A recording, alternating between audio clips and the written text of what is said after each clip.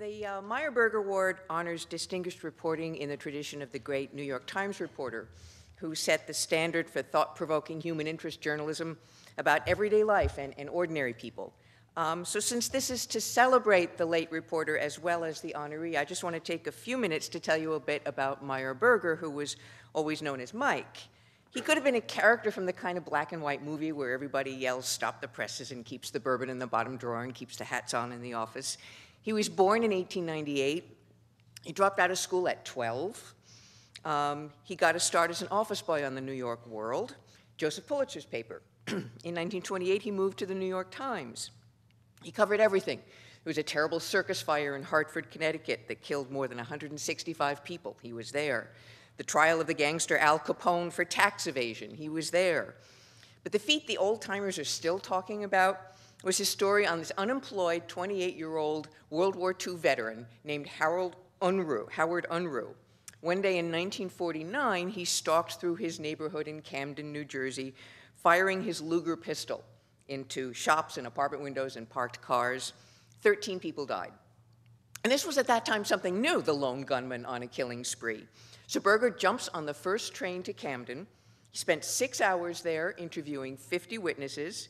He goes back to his office, and in 2.5 hours, he bangs out a 4,000-word story, reconstructing the rampage with precision and vividness. Basically, in less than 9 hours, Berger wrote a master's project. So while he's celebrated for that feat, he was loved for his mastery of another genre, the little gem, the human interest piece that turned the same keen eye for detail on the tiny dramas and the quirks and the sorrows and the charms of everyday life in the city. Many of them ran in a column he wrote 3 days a week called About New York. He wrote about the blind man who miscounted his steps in the Union Square subway station and fell to death in front of the train. The guy who cut the toenails of the leopard at the zoo. The woman who amassed a collection of 500,000 wishbones from various kinds of poultry. The man who was haunted by a guinea pig. And like all great reporters, he was much better at listening than at talking. He once had an audience at the Vatican with the Pope, who wanted to compliment him on a story he'd done about some Catholic missionaries. The Pope ended the audience by saying, "God bless you." This apparently left the reporter flustered. "And God bless you too, sir," said Berger to the Pope. So in the spirit of Berger, the journalism school is proud to honor Julia O'Malley of the Anchorage Daily News for her 5-part series published in April and May of 2013, The Things That Happen, 2 Boys and Cancer, with photographs and videos by Mark Lester. The series follows 2 high school boys in Anchorage, good friends who, in a wild coincidence, are diagnosed with cancer within months of each other. But this is more than a conventional story of medical crisis overcome.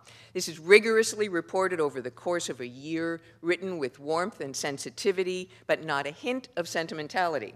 It's also the story of the increasingly diverse contours of American faith, as the 2 families, one Lao Buddhist and the other Hmong animist, draw strength from their spiritual traditions. It's a moving, humane, enlightening series. It represents the best tradition of Berger's human interest reporting.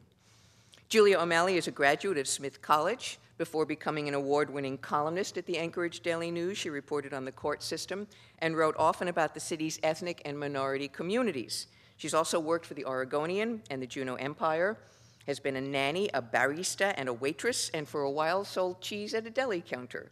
And here she is now, the winner of the Berger Prize. Julia.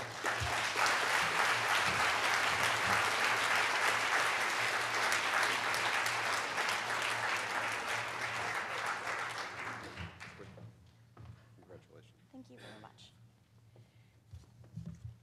Good morning. I'm so honored to be here, all the way from Alaska. I wanted to congratulate all of you on the work that you have done at Columbia to earn your degrees. You all gained tremendous tools that you will now get to use to tell stories. And now I think many of you might be deciding where you might go to practice. For me, journalism has always felt like learning to play an instrument. Each story is an exercise, and each exercise informs the next.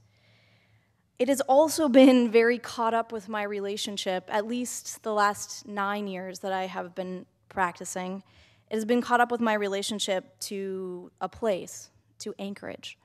As you might imagine, living in Alaska is something like a long marriage. Sometimes you're in love, other times you're surviving.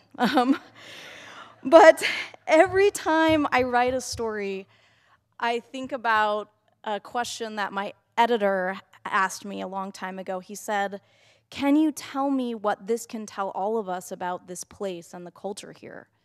And every time I write a story, the answer to that question is different. And so I remain curious about the place I have lived and grown up.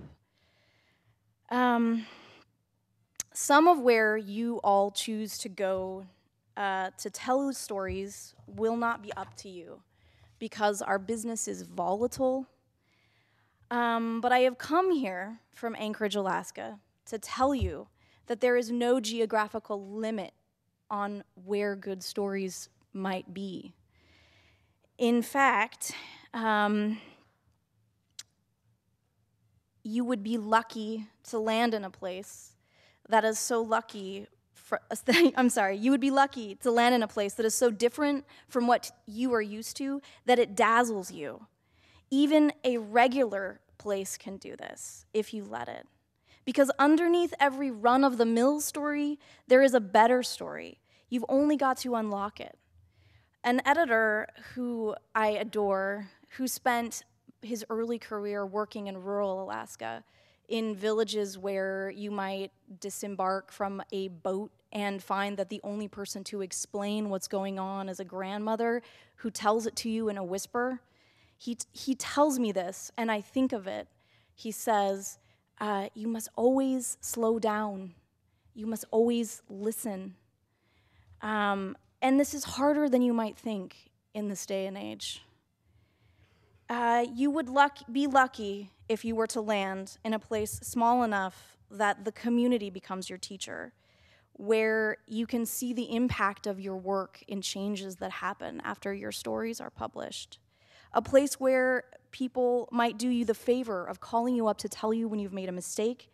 A place where you might write a critical story about a public official and then find yourself at the gym next to them on a treadmill. This has happened.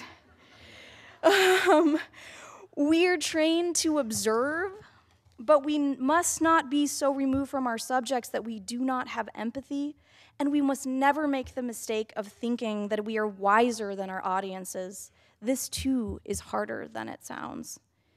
I almost missed writing the stories that bring me here today to receive the Berger Award. They began as a reader tip, a high school fundraiser. You should cover it. It's going to be held in a gym. The breakdancing club is raising money for cancer. And I wrote it down, and I ignored it for 3 weeks. And then, hungry for a story for the next day, I made myself my way to a high school dance studio where I met a 16-year-old named Mitchell. And he pulled off his beanie, and he was bald from cancer treatment. And he told me the fundraiser, it wasn't just for him, but it was for his best friend, Steve. And they had been diagnosed with 2 different cancers 3 weeks apart. And then I learned that he was Buddhist, and his parents believed that his cancer was caused by wrongs committed in his past life, and that he was obligated to go to a temple and serve there as a monk in order to correct what had gone wrong. And then I met Steve, who's quiet, but who asked me to his house. And his parents said maybe I could come in a few weeks. They were going to kill a pig, and that would satisfy the hunger of the spirits, which had led to his illness. And there it was, a remarkable story under a run-of-the-mill one. And I had almost missed it, because even though I am practiced at what I do, I had for a moment forgotten to listen. Thank you very much for your attention, and thank you for this honor.